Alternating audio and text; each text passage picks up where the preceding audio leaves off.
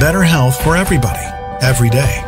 Transforming lives, 3 minutes at a time. Listen up. This is your daily health tip from The Good Company. Hey, welcome back to today's health tip. It's Melissa. Happy Saturday, Soulful Saturday here at The Good Company. Just thinking of ways to be expansive, to nourish ourselves, to nourish others. I love the word nourish.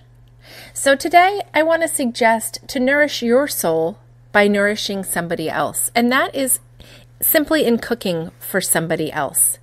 Whether it's baking a loaf of banana bread with love for someone in your family, maybe baking something for a teacher who's been kind to your child or someone who's helped you at work.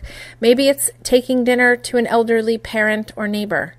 Whatever that is, focus on doing that act with love, pouring your love into that meal that you're creating or that dish for somebody else.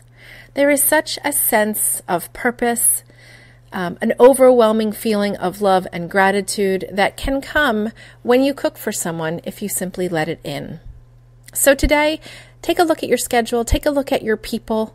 Who needs a little love, a little homemade love and goodness? Share it with them. Enjoy your Saturday.